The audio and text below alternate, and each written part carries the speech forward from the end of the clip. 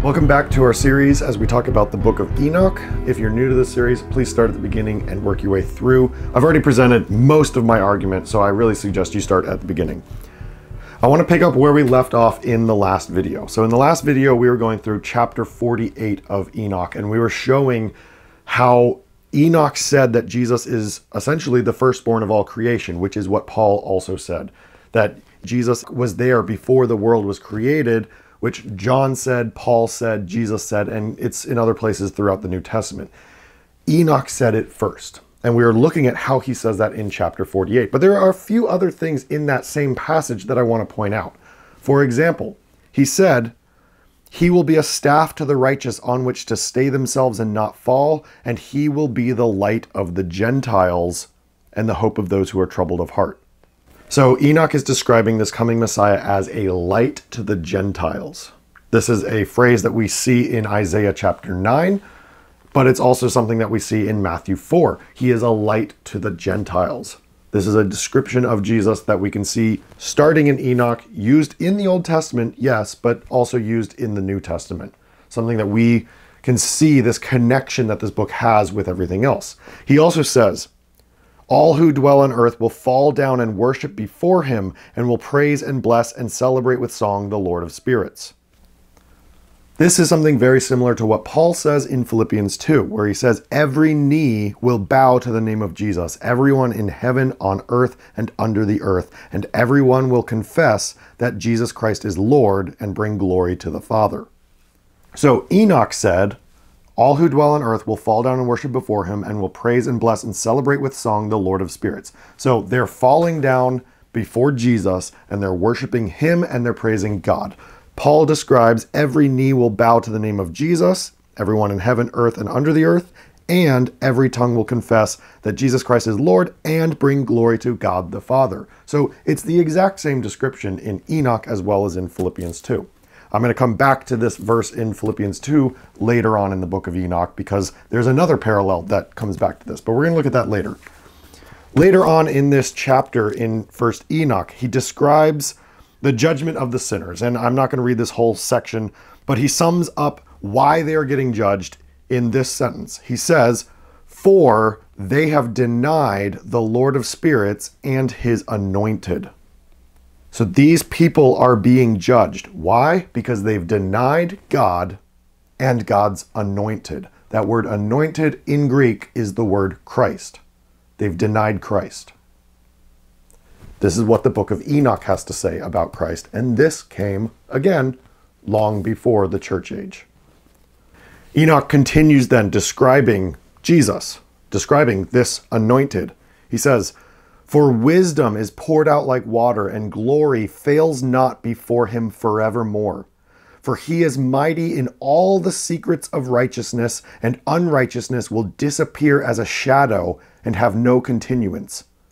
Because the elect one stands before the Lord of spirits, and his glory is forever and ever, and his might unto all generations. And in him dwells the spirit of wisdom, and the spirit which gives insight, and the spirit of understanding and of might, and the spirit of those who have fallen asleep in righteousness. And he will judge the secret things, and none will be able to utter a lying word before him. For he is the elect one before the Lord of spirits, according to his good pleasure." I just think that these descriptions in the book of Enoch are just so incredible to read, and recognizing that this was all written before Jesus, before the church age, seeing these ancient descriptions of what to expect the Messiah to be, you understand where they were getting these things from. Now, I'm not going to keep drawing parallels because I'm assuming the majority of my readers know the New Testament well enough to make some of these connections themselves and see like, wow, that really is describing who the New Testament says Jesus is. Like these things about Jesus that the New Testament says that you can't really find very clearly stated in the Old Testament. The book of Enoch says those things explicitly, and it was written before the New Testament. It was written before the apostles and Jesus ever came. So if this was written first and it says the exact same thing, then clearly they were drawing from this and teaching this, and this book is at the very least accurate. Even if they weren't referencing it, it is at the very least accurate because it says the same thing the New Testament says. And if we accept that the New Testament is teaching us truth about Jesus, then we need to recognize that the book of Enoch says the same thing and it came first. So it's at least accurate and worth reading. So let's just keep reading what the book of Enoch has to say about Jesus. And again, I'm not going to draw parallels to the New Testament for everything. I'm going to assume you know enough about Jesus to draw these connections yourself. So let's keep reading a few of these examples. And in those days will the earth also give back that which has been entrusted to it, and Sheol also will give back that which it has received, and hell will give back that which it owes. For in those days the elect one will arise, and he will choose the righteous and holy from among them. For the day has drawn nigh that they should be saved. And the elect one will in those days sit on my throne, and his mouth will pour out all the secrets of wisdom and counsel. For the Lord of spirits has given them to him and has glorified him. In Enoch chapter 52, Enoch says he sees these mountains of iron and copper and silver and gold and metal and lead. He says, and these mountains which your eyes have seen, the mountain of iron and the mountain of copper and the mountain of silver and the mountain of gold and the mountain of soft metal and the mountain of lead, all these will be in the presence of the elect one as wax before the fire, and like the water which streams down from above upon those mountains, and they will become powerless before his feet. And it will come to pass in those days that none will be saved either by gold or by silver, and none be able to escape. And there will be no iron for war, nor will one clothe oneself with a breastplate. Bronze will be of no service, and tin will be of no service, and will not be esteemed, and lead will not be desired. And all these things will be denied and destroyed from the surface of the earth, when the elect one will appear before the face of the Lord of spirits. In chapter 53, Enoch says, and after this, the righteous and elect one will cause the house of his congregation to appear. From now on, they will no more be hindered in the name of the Lord of spirits.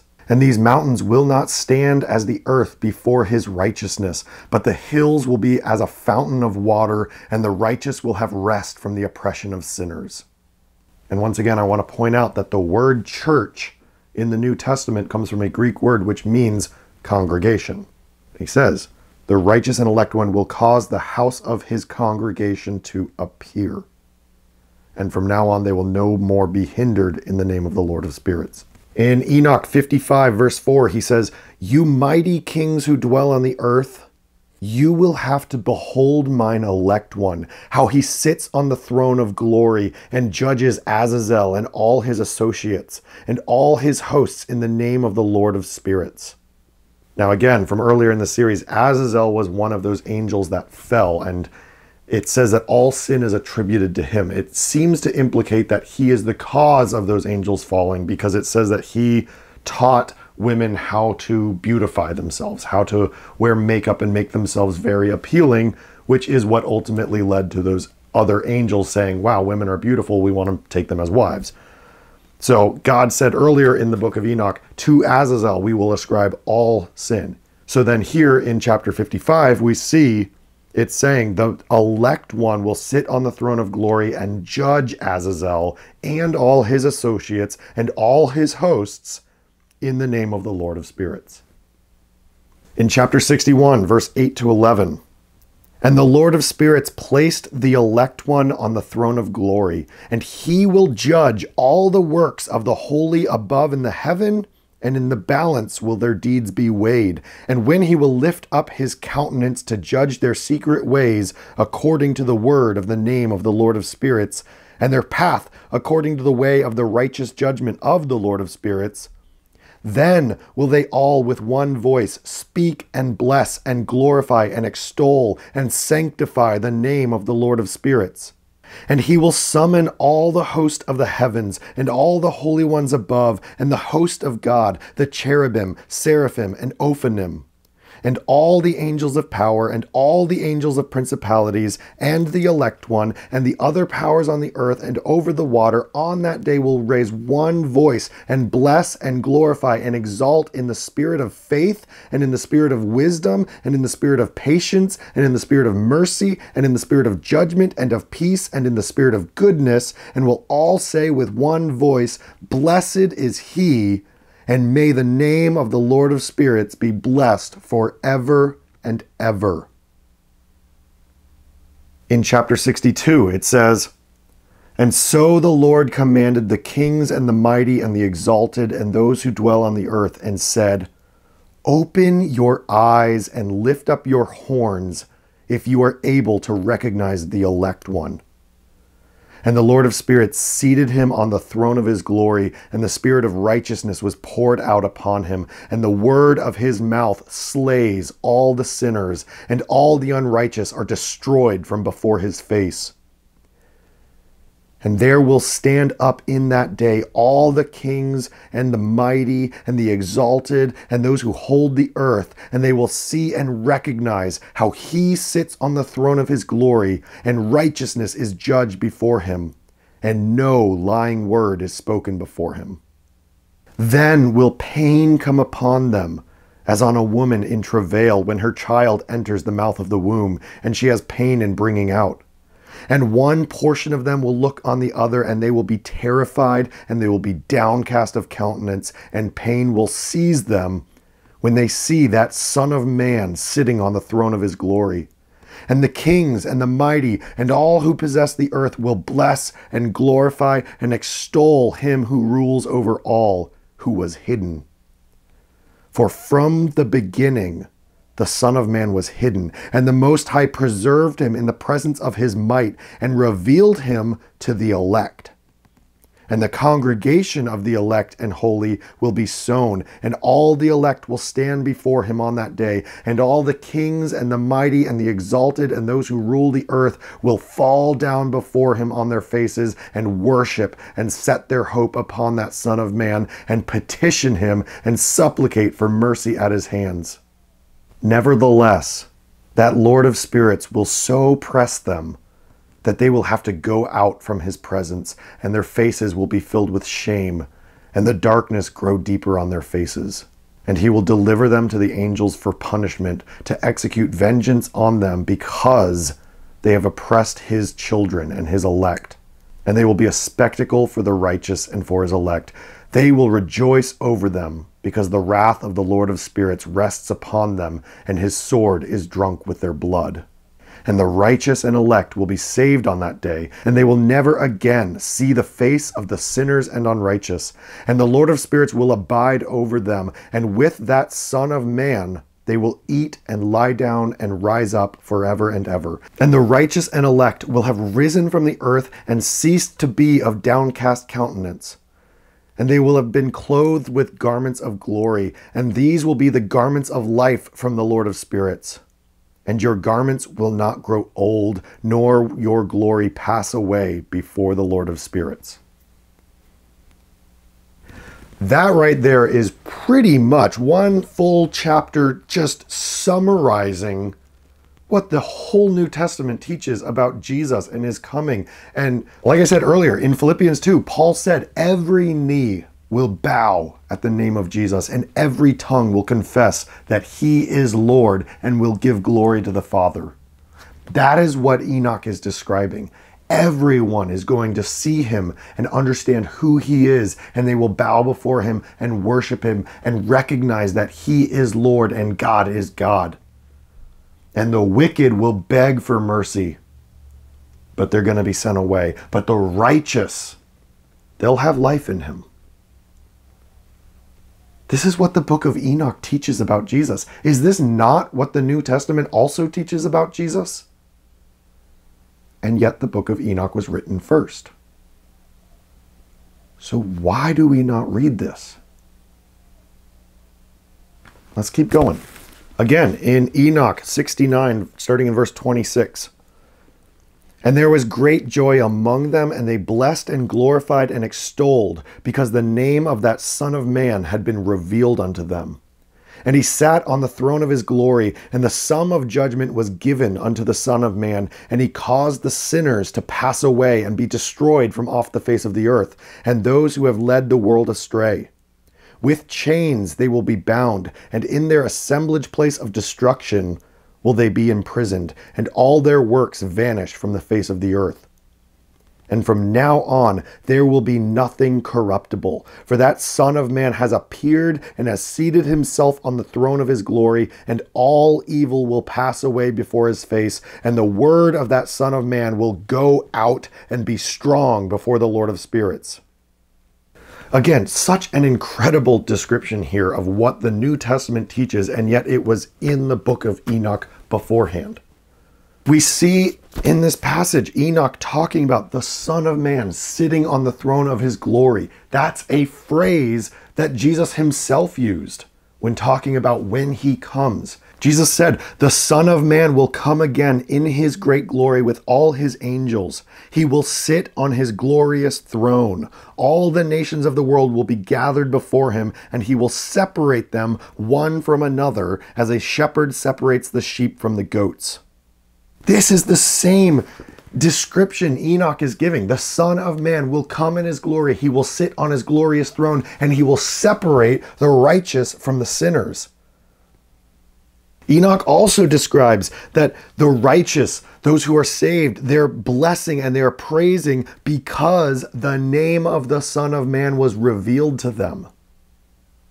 Enoch also said, "From now on there will be nothing corruptible, for that Son of Man has appeared and has seated himself on the throne of his glory, and all evil will pass away before his face." That word corruptible referred to how things die and decay.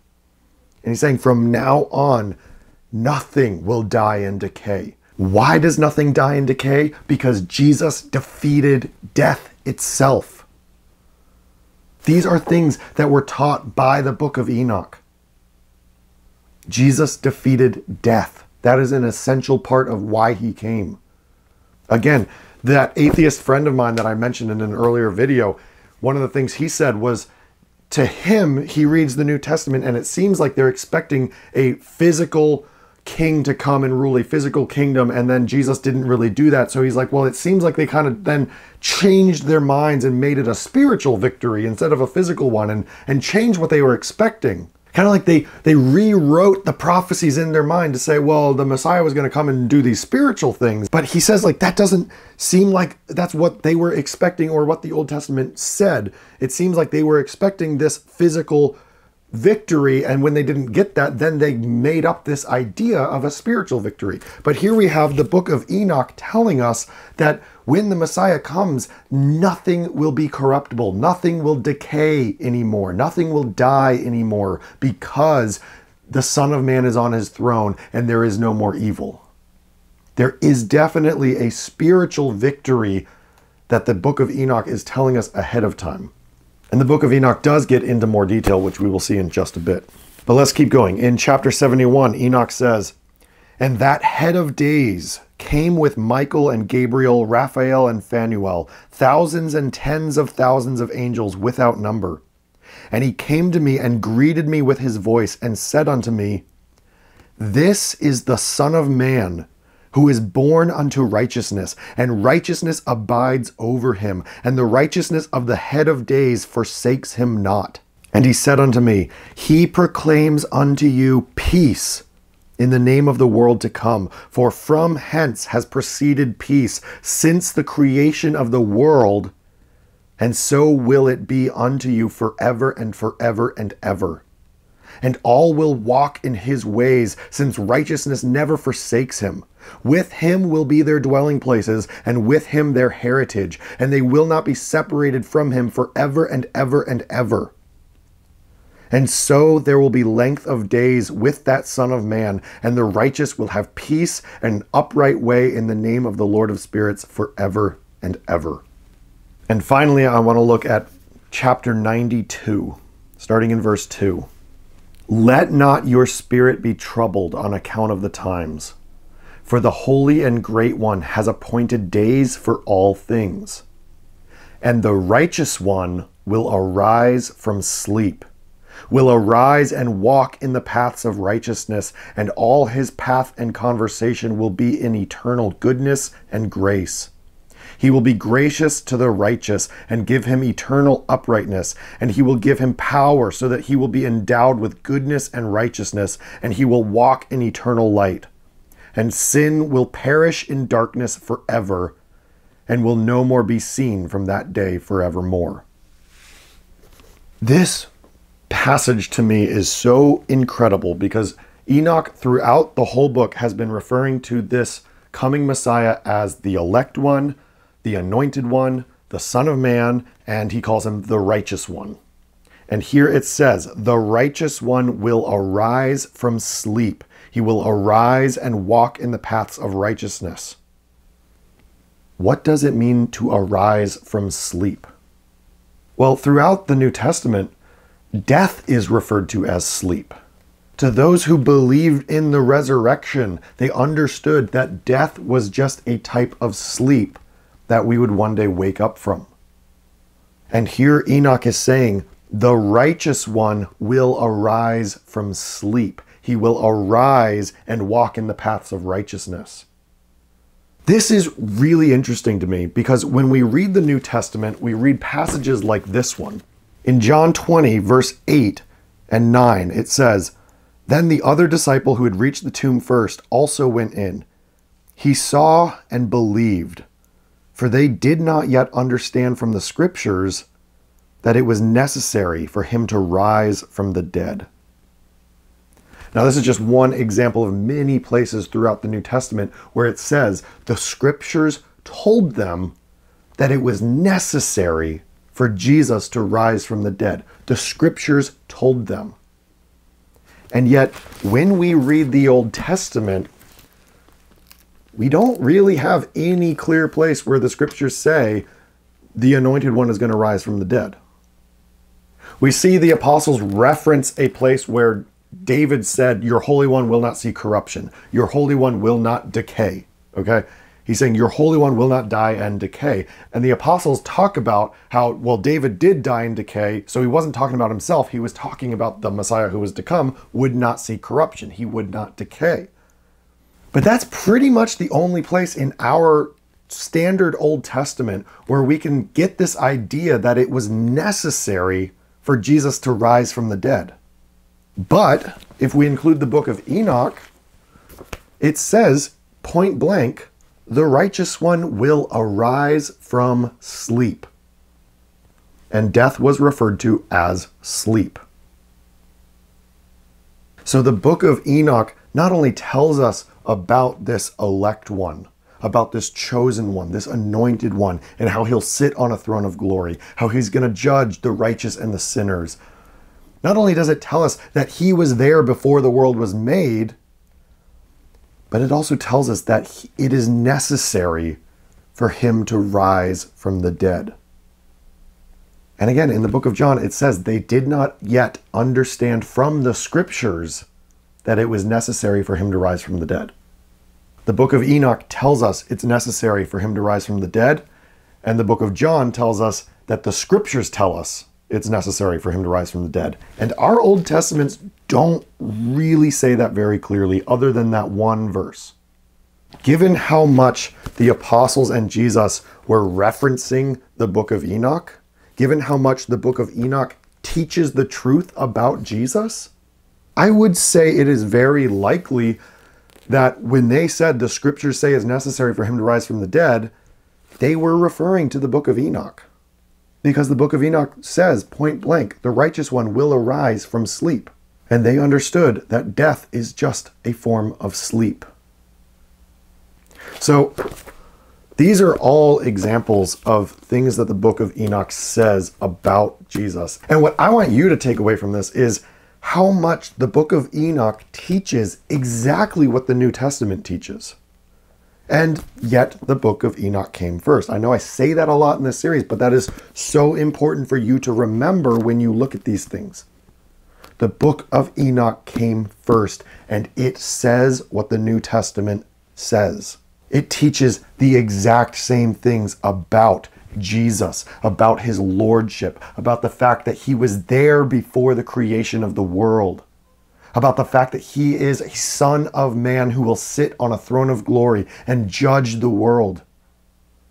Every knee will bow before him. Every tongue will confess that he is Lord and will praise God. And it was necessary that he rise from the dead. The book of Enoch said all of these things before the New Testament was ever written. So if we want to really understand the New Testament, we need to understand that they were teaching from a book that we don't include in our Bibles. And we need to understand the history of why we don't include it in our Bibles, and then reevaluate whether or not we should include it in our Bibles. And I would say the evidence is overwhelmingly pointing to the fact that the book of Enoch should be considered scripture. And I hope you can see why I would come to that conclusion after reading it and comparing it to what the apostles were saying and teaching. And as I've already pointed out in the series, I want to point out again, the Christian scholars who write all the Christian books that Christians read, all the theology books, all of the things that Christians are reading and learning from these people, those scholars all recognize that the New Testament was influenced by the book of Enoch and that the apostles and Jesus were teaching from the book of Enoch. They all agree. There's a consensus. They don't question it. But they don't tell you about that. So this is something you should go look into for yourself and see what you think about it. And you should read it and understand that historically, this book was considered to be scripture at the time of Jesus by many Jewish people. Not all of them. The Sadducees, for example, didn't. But there was no consensus at that time of what was scripture and what was not. So understanding that there was no consensus, well, then let's look at what Jesus and the apostles considered to be scripture and what they did not. And it's clear they considered the book of Enoch to be scripture. And they are reliable sources. So if we're going to base our canon of scripture on anybody's view at that time, we should base it on the view of Jesus and the apostles. Because at that time, they are the most reliable people we could possibly base our view on. There was no consensus of what was scripture, so we can't go off of what the Jewish people considered to be scripture, because there was no consensus until later, and that consensus was formed by people who hate Jesus. So we have to look before that, and before that, we can see there was no consensus, in which case we should look at the people we consider to be reliable, who had the Spirit of God in them, and see what they thought. And they thought the book of Enoch was scripture. And they quoted it. They taught from it. They understood Jesus' nature from it. And so we should too. So I'm done going through the book of Enoch for now. I really encourage you to go read it. In my next video, I want to talk about the implications on what this means, how we should be processing this. And I want to talk about, just briefly, some of the other books that we consider to be not scripture. And I'm not going to go into detail with those. I'm using the book of Enoch as an example, but I want to encourage you to look into others. But I'll talk about that in the next video. What do we think about those, and where do we go from here? So thank you for joining me. I hope that you have found all of this as fascinating as I do. And I hope that as you hear these words written by Enoch, you see how incredible it is and how beautiful it is. All of these things that he wrote about Jesus long before Jesus came. Because I think that this is one of the most incredible books ever written. And I really want to encourage all of you to go out and read it and study it and have your whole worldview shaped by it. Because Jesus and the apostles had their worldview shaped by it. And we want to be like them. So thanks for joining me. Please continue with me into the next video. Please join me in that video. And thanks for watching.